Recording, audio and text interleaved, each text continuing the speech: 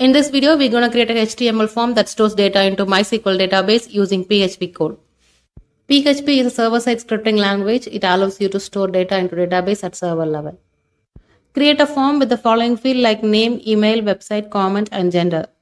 And these fields data are stored in our database table. And here we are using the same PHP file that we have used in the previous program and update this code snippet in that file. And this block of code inserts your form data into MySQL database table using PHP script. I have created a database called IP lab9 and table register, which consists of 5 fields, namely name, email, website, comments, and gender. The main method used in this script is mysqli-connect.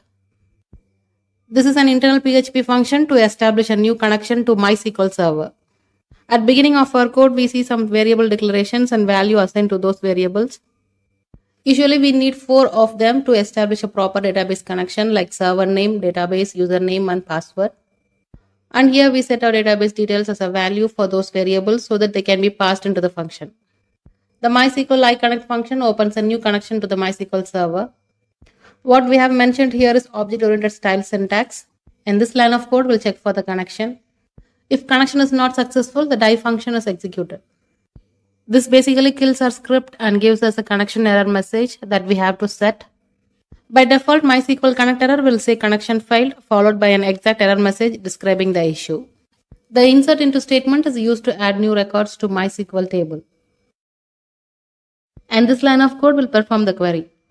The query function takes a valid SQL string and executes it directly against the database connection. If insert activity is successful, then it will return this message. If not, it will display an error. And finally, to close the connection in MySQL database, we use this PHP function. Go to NetBeans, create a new project, click PHP, PHP application, click Next,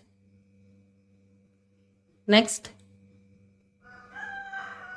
Next, and finish.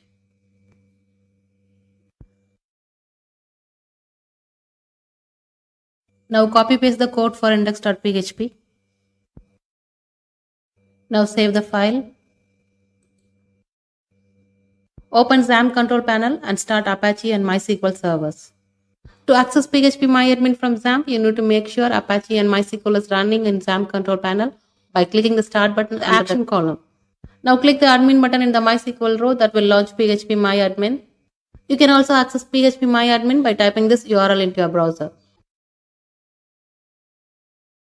Now create a database and name the database as IP lab9.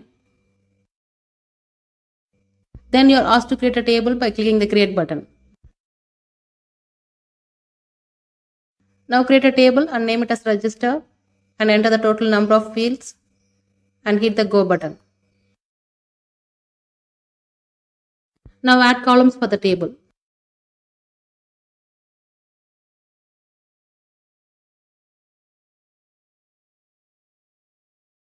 Now save the table. And you can see the newly created table is empty now. Now run the PHP file in the browser. And here comes the registration form. Fill the required fields.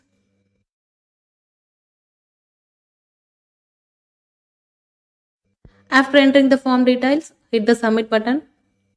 And you will see a confirming message that your data is submitted to MySQL database. Now go to phpMyAdmin interface and the data that we have entered in the PHP form is stored in this database.